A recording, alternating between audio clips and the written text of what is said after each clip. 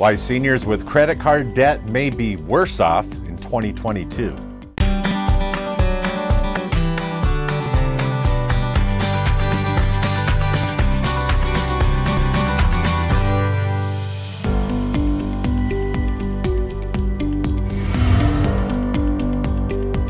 Welcome back to the Industry Leader Update.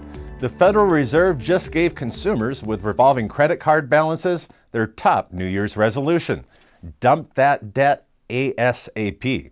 So begins a December 17th column in the Washington Post. The question is, how do older Americans, especially those who are retired, dump their credit card debt?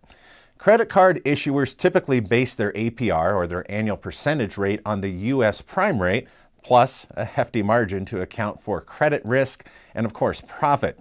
Creditcards.com reports the average interest rate charged today is 16.13%.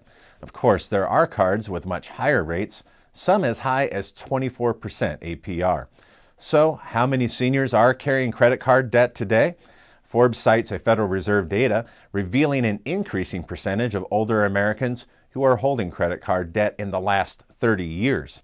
And their outstanding balances are getting bigger, even when adjusted for inflation, says the study.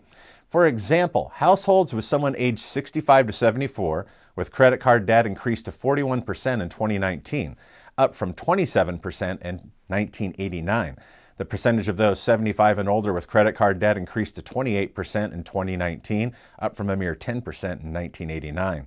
In the effort to curb soaring inflation, the Federal Reserve announced 3 planned rate hikes in 2022.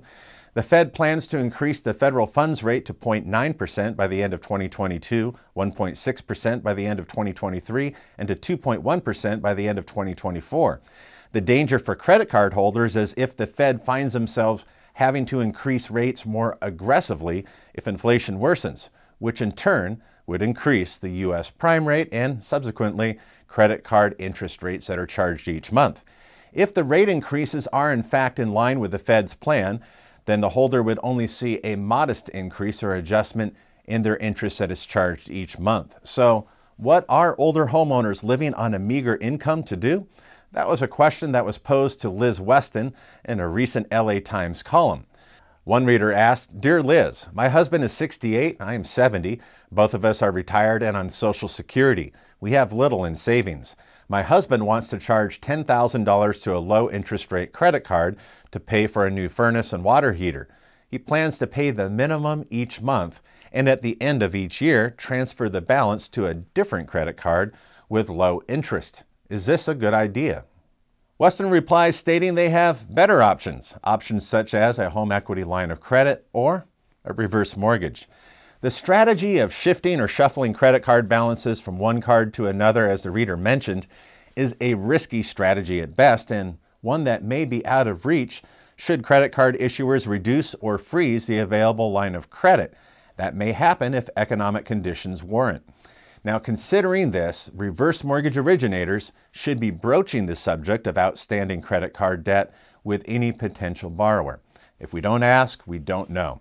After all, they may be making ends meet today, but their ability to service existing credit card debt could melt away as interest rates heat up.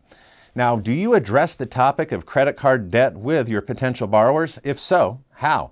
Share your thoughts in the comment section below, and I would also kindly ask you to share today's video with others on your LinkedIn, Facebook, and Twitter accounts.